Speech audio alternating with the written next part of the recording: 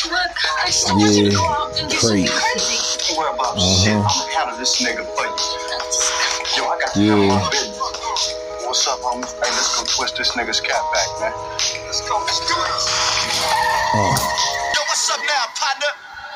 You never heard bullets whizzing by, and all you can see is fire, and the first thing that crossed your mind was get low, cause if you catch one in the head, you might die. But by that time, my cousin was coming outside fighting fire with fire. I come from where the violence high, where your daddy smoked crack or your mom sniffed lines, and by the time you're 14, you already got a bad credit score for having phone lines in your name since 9.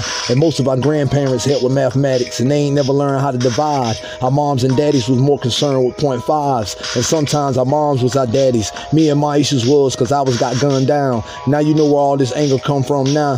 So you motherfuckers better calm the fuck down before I send somebody through there to do a drive-by and turn back around. I was taught to aim high at the hairline, you might hit the eyebrow. My cousin forever plugged in with the loud. We got 2.5s in our backwoods now. They look like tree stumps when we throw them down on the ground, nigga.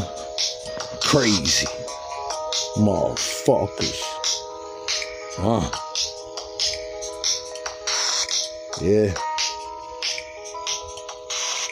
BA. Streets daily, nigga.